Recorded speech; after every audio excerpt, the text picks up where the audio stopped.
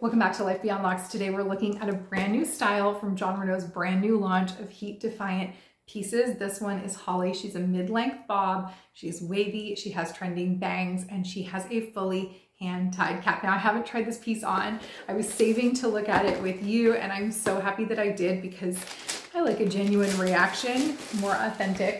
So we're gonna take a look at this beautiful piece. I did look at her, I just haven't put her on yet.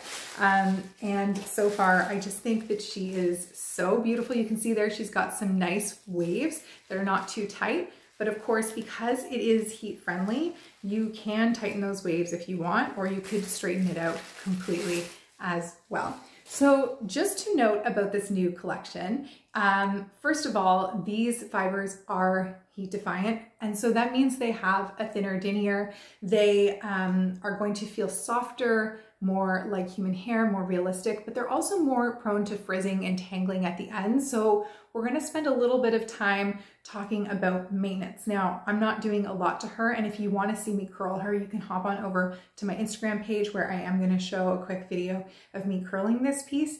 But over time, I do want you to know that she's going to require heat in order to stay looking good. So if you are someone who is new to that, don't worry. Jon Renau has a full line of products that can help you out with this, but you definitely are going to want to get your hands on their HD detangler to make sure that you are combing through and keeping her looking her best. Okay, so let's get into the specs and then I'll put her on. Now I did have to write them down because this is all new.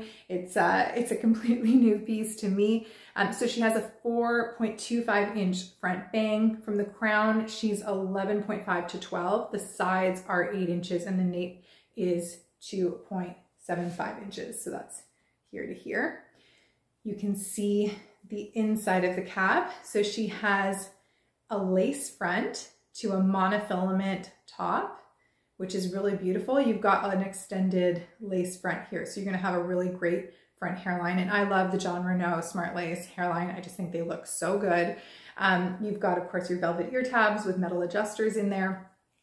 And then on the inside of the cap, we have a hand-tied cap. So this is going to provide such a luxurious experience if you haven't worn hand tie before. It's really soft, it's very comfortable, and generally it fits a little bit looser. Now I have a small circumference. If you've been around with me for a bit, you know that I have 21.25 inch circumference. I'm 11 ear to ear, 12 front to back, and pieces tend to run bigger on me, but of course we have the adjuster tabs here. So, and with the wig grip, I know I'm going to be absolutely fine. So let's put this piece on. I'm really excited to look at it together. And of course, we know right off the bat that she's going to be needing a couple of adjustments. Actually, before I do that, I'm going to tighten those adjuster tabs because I just know that I'm going to have to do it with my petite head.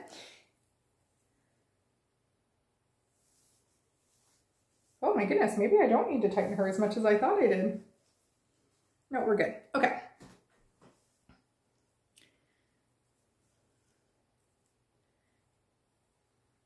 Make sure she's in place. I think I might have had her a little bit too far back, hey? What do you think? I'm looking, I need a mirror on my ring light because my own hair is poking through, I think. Yeah, that is my own hair. Because I can't see very well into my camera. So first look at her, oh my gosh, she's so fun. I love this short style. Well, it's not short, I guess, it's a mid-length, but it's shorter than my last piece from Jon Renau, which was Heidi. Okay, so we haven't even broken up the part. So let's break up that middle part to start. But of course, you saw that it has a really large monofilament parting area. So that means that I can part it in the middle the way that they currently have her, right? And get a realistic scalp. But I can also part her over on the right side if I want, or the left side if I want. Lots of flexibility there in terms of where I part her. I'm also gonna go ahead and pull out some bio hair right away actually while I think about it. So if you're like me and you have slightly darker bio hair and you really want to blend this area, one little tip, and I'm not going to do it right now, but I have shown it in other videos and I will eventually do it to this piece, is just to take some shadow and just really match up the lace color to the hair color, and you will have a completely seamless front hairline. And then also here, I feel like the lace is maybe a little bit longer than I would go, so I would trim it back. I intend to trim it back a little bit, just so that it's even tighter to that hairline. So this is heat friendly, as I said, which means that you can apply heat even if you want to change the part.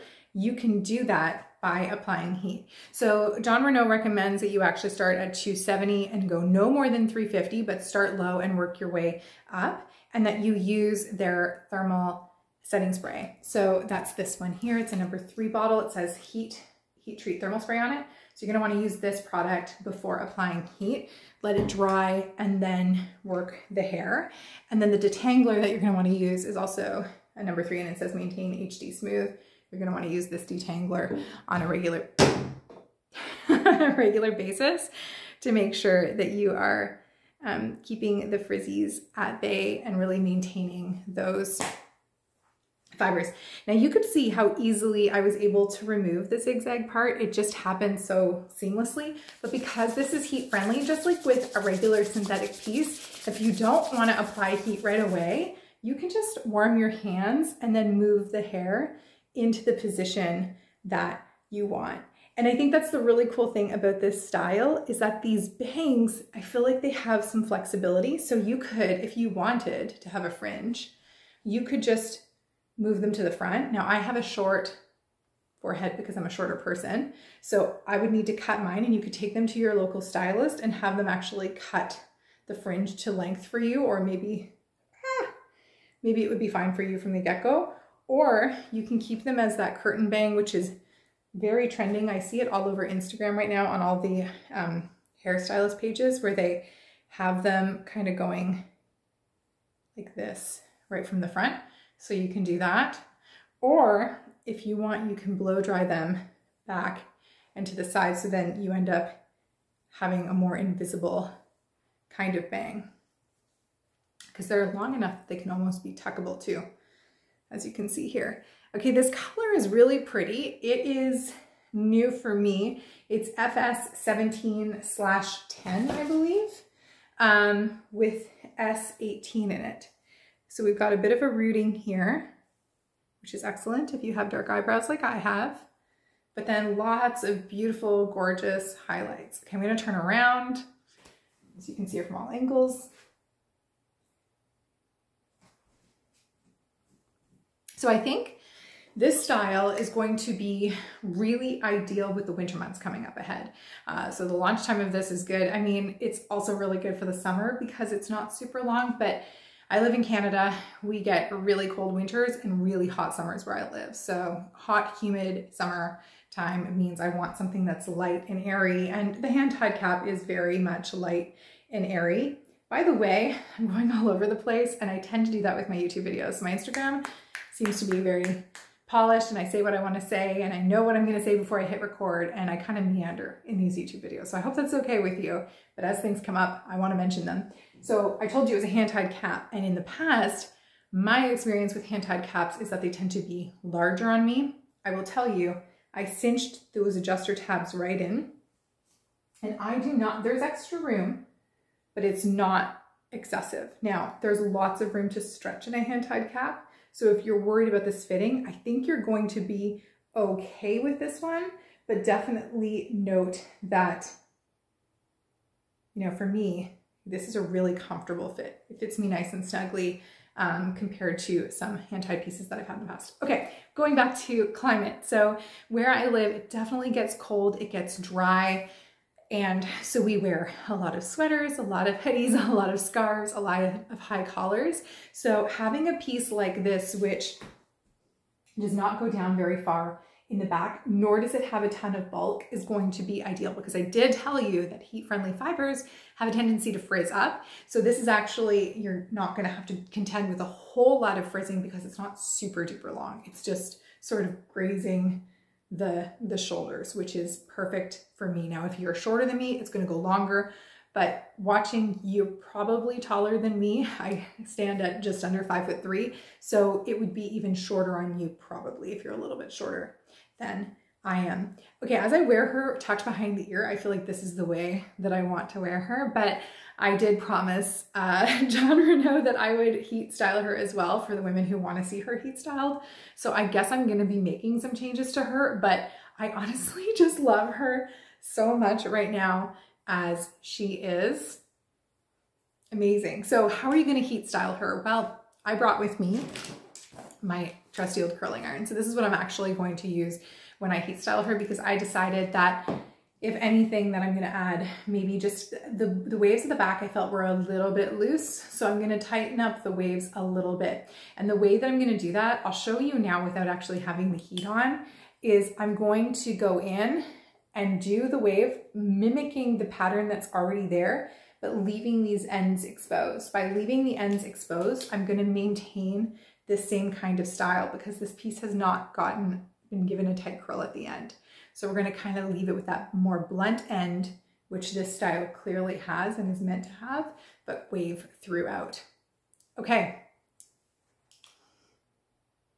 So I was also just thinking about other ways that you could heat style her, because as I said, you are going to need to apply heat to her at some point in order to maintain especially those ends. And it is recommended that when she requires heat styling, that you only heat style where it's necessary. So don't heat style from top to bottom unless you want to change the style. You're going to want to just heat style the ends if the ends are frizzing, unless you actually want to change the style. So when it comes to changing the style, I told you that I would curl. I'm going to follow the curl pattern that Jon Renau put in here.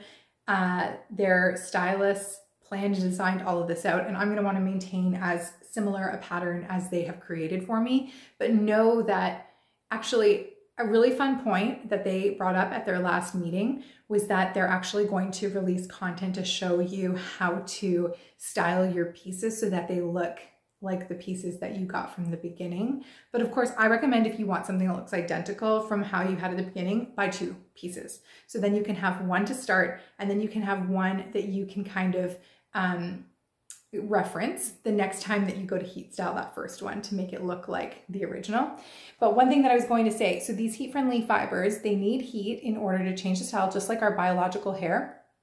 And there's lots of different tutorials online for styling. So it's the same thing as human hair. You're going to watch those tutorials and know what you're going for, what look you're trying to achieve before heat styling. But one thing that you need to know is that once I take this curl away from the heat, it's going to maintain whatever shape it has as it cools. So if I have heat applied and then I drop it, the curl is not likely to stay in the style. So I'm gonna have to, I can pin curl, or I can hold it and then blast it with cold air, but you're gonna wanna wait for it to cool a little bit before you run your fingers through it, before you run your Jon Renau wide comb, which comes with your piece, by the way, through it, in order to make sure that you are maintaining that style. So you can use a heat tool like this. You can use your flat iron if you want.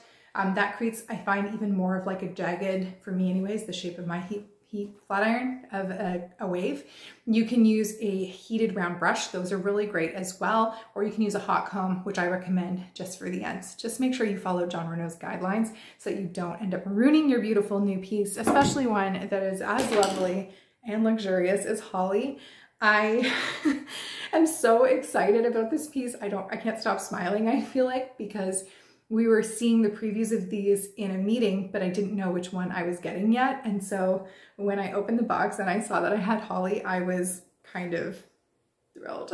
And she is definitely living up to what I hoped she would. So let me know what you think of Hollie. Do you like the color? Would you go for the hand-tied cap, or do you think that it's better to save on, because it's obviously going to come in at a higher price point? Do you think it's safer to go with the wefts and save money? Do you like her with the bangs tucked behind my ears? Do you prefer her with the bangs out, or would you wear her with the bangs a little bit more in front? Let me know how you would like to see her styled, and after I apply some heat to her and film that content that I promised over on Instagram, I can maybe revisit and show you what we've done with her over here on YouTube. Thank you so much for being here. I can't wait to see you for the next video, and if you've made it to the end, thank you. Take care.